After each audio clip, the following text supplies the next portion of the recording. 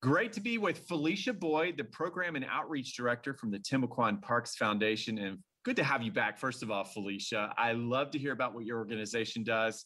And now that we're heading into the out and about season, we're getting outside more with summer upon us. Tell us about what's going on with you.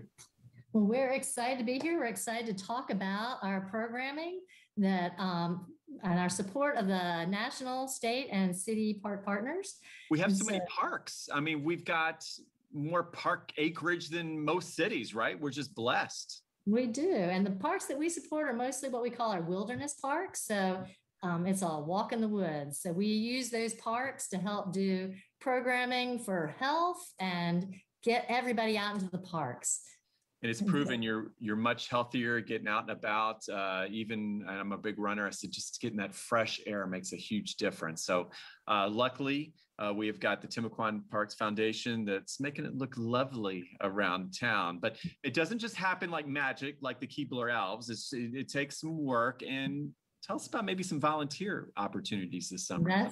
That's right. So we use our volunteers of all ages to help us with trail maintenance, invasive plant removals, cleanups. And so we have a self-guided student program that students can go to our website and find out how to get their community service hours. But then it's also this summer, we have partnered with our Jack's Parks partner to do some cleanups some organized cleanups at 5 of our Jack's Parks that people can come out and help us with. Yeah, and you have a really cool, you have something called the Ring of Parks, okay? That helps this sprawl, the urban sprawl that's going on. It just kind of helps folks be able to get away and relax. Boy, do we need that after the past year. So could you tell us more about that?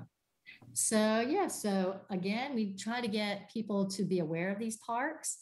We want to preserve these parks. And so if people have access or opportunities to go to those parks, then they will value those parks and be more comfortable. So the summer program is to kind of encourage different people to get out. Sometimes we target those high schoolers because they may or may not want to leave their screen time, but they need their service hours. So they can come out.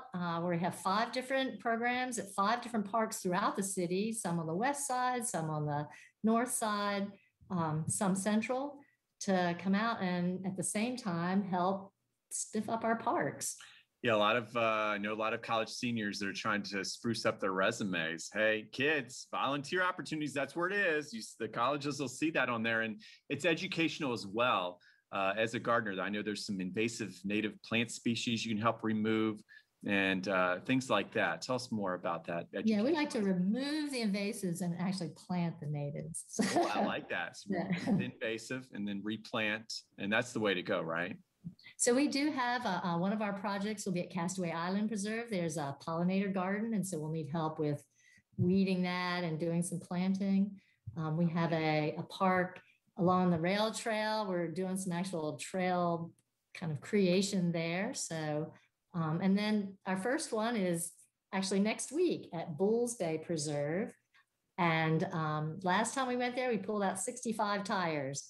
Ooh, so we're going back out to see, go ahead and do another trash cleanup or litter cleanup and do some lopping and chopping and very good. And stiffing up the trails. There's a lot to do. There's a lot to do out there. And it's a lot of fun also when you're just making this place even more beautiful, a beautiful place we're proud to call home.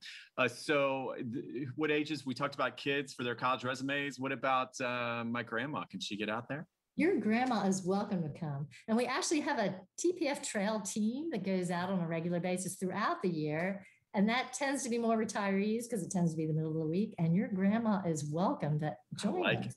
So it's for all ages. We know it's going on all summer. I guess what months does this cover? We'll start next week, and then it's about every 2 weeks. So June, July, August. So and that's the very beginning of August. So you can really plan ahead. And where can folks sign up and get more information? They can come to timucuanparks.org/volunteer, and they can sign up, or these particular programs, they can actually just show up. We'll have, we'll have stuff for them. Oh, we'll have some little grabbers. And we'll have the bags, and we'll have the gloves, and we'll have some snacks. But we'll put, everybody will get to work and bring your friends. Like I said, bring your family. Come if you can. And if you can't make it, like I said, we have kind of self-guided type cleanups where students can go and clean up for a couple of hours. They write a reflection of their experience and we'll send them a certificate for 2 hours of community service. Love it. That's where it's at. And yeah, it's going to make you feel good. It makes you feel accomplished out there and you're doing good for your community. So Felicia Boyd, the Program and Outreach Director, Timucuan Parks Foundation. And hey, have a wonderful summer. And of course, we'll check back in with you. You've got events going on all year long to make our city beautiful. We do. Thanks a lot. Thank you. Of course, for another look at this segment, head to firstcoastliving.net.